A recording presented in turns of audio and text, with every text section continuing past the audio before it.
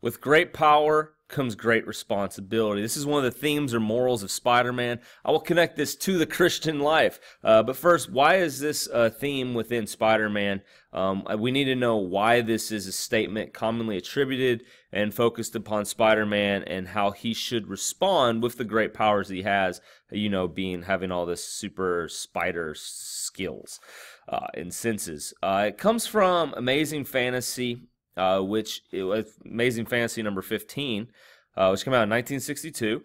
It is the first comic book that featured Spider-Man. So right from the get-go, one of the main morals that drives Spider-Man to do the things that he does, to put his life at danger, to save people, to rescue people, to fight evil, to fight for the cause of good, is shown here in this comic book and leads to that famous phrase, with great power comes great responsibility.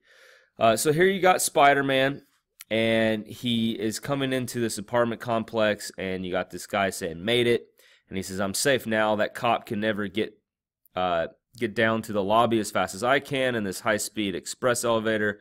Lucky that goon in a costume didn't stop me. What's with you, mister? All you had to do was trip him or hold him just for a minute." And, of course, Spider-Man, Peter Parker, says, "Sorry, pal. That's your job. I'm through being pushed around by anyone. From now on, I just look out for number one. That means me." And then later, a cop tells Peter Parker, "Bad news, son. Your uncle's been shot. Murdered." "Uncle Ben? Dead? No, it can't be. Who did it? Who shot him?" "It was a burglar. Your uncle surprised him. But don't worry, lad. We've got him trapped. He's in the old Acme warehouse at the waterfront. We'll get him." So then he switches back in his the Spider-Man costume and gets this guy. And then what happens? He says, that face, oh no, it can't be. It's the fugitive who ran past me, the one I didn't stop when I had the chance. So he realizes he could have stopped this guy that ended up killing his uncle. And because he didn't act when he could have, tragedy happened to ones that he loved. And a short distance away, my fault, all my fault. If only I had stopped him when I could have, but I didn't. And how? Uncle Ben is dead.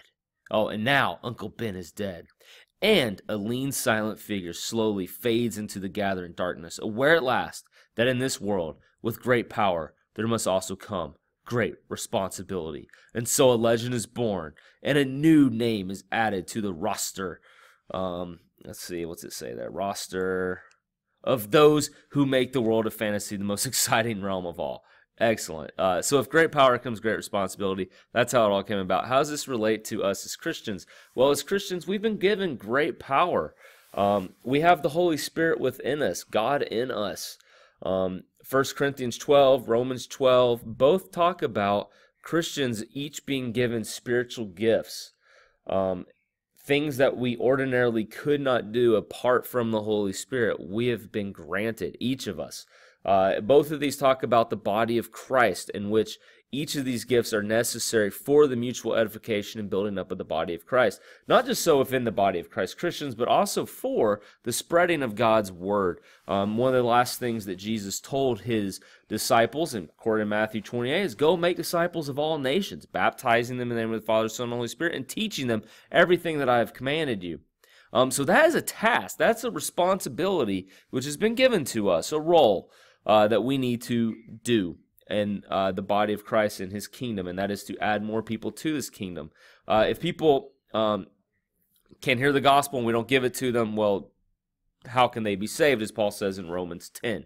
So we're called to share this gospel, and Jesus in Matthew 28, in assurance of this task, says that he's with us always, surely, till the end of the age.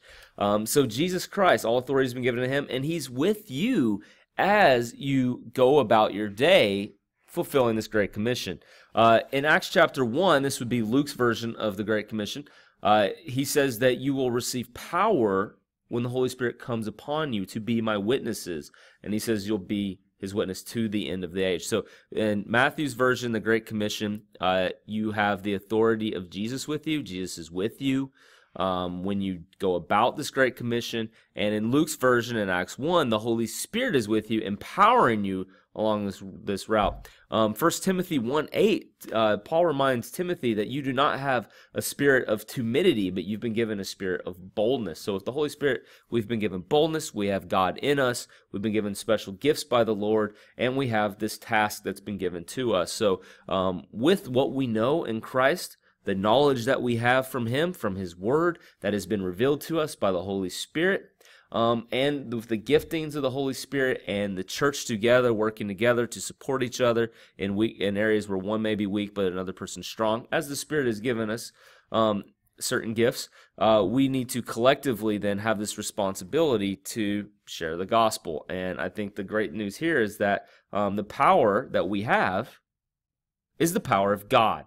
And namely, the power of God that we have and what we are responsible then to share, right, is the gospel. Because Romans 1:16 says that the gospel is the power of God to save for all who believe. So the power we ultimately have is the gospel. That is where the power of God lies, to save sinners.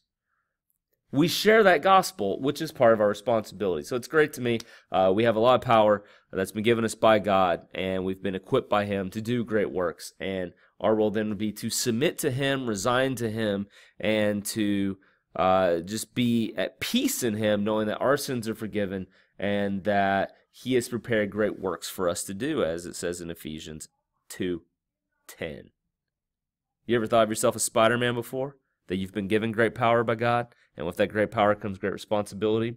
I don't know if you wake up every morning thinking along those lines, but really we are, in a way, little superheroes to the world. Some people say these superheroes in these comic books could be archetypes or point to mankind's need for divinity or need for God. And here we are as Christians having this power of God and having the ability to save people and give them what they ultimately need above all else, which is a relationship with God and forgiveness of sins, and to be connected with the one who has beaten sin, death, and the devil. That is Jesus Christ. Don't forget to subscribe to my video, please. Also, you'll see some links that you can click to go see some other videos there. And certainly check out my website, contradictmovement.org. God bless you all. Peace.